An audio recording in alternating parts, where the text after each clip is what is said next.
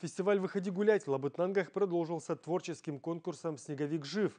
Идея его проведения вошла в число победителей опроса «Бумеранг добра» информационного портала «Живем на севере» и посвященного грядущему 150-летнему юбилею города Семилиственниц. Подробности у Ирины Волокитиной. Идеи горожан активно воплощаются в реальность. На информационном портале «Живем на севере» проголосовали за то, чтобы провести творческий конкурс «Снеговик жив». И вот уже сотрудники молодежного центра подготовили короба для снега, установили их на территории нового спорткомплекса «Старт». Что такое снеговик жив? 17 числа заявленные участники на территории спортивного комплекса «Старт» будут делать фигуры целый день снеговиков, как они их видят.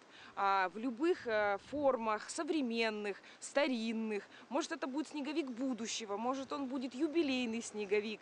Юбилейная тема для лабытнанцев актуальна. В этом году семилиственницам исполнится 150 лет. И участие в конкурсе – это хорошая возможность вписать свою строку в историю города.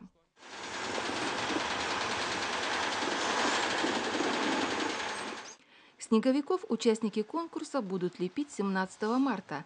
Творческая презентация приветствуется.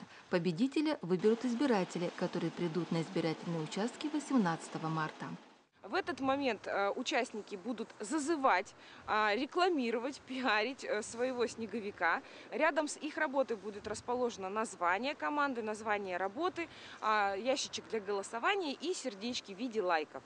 Далее в определенное время спустя в народной презентации конкурсное жюри подведет итоги и также озвучит решение, кто победил в этом прекрасном конкурсе.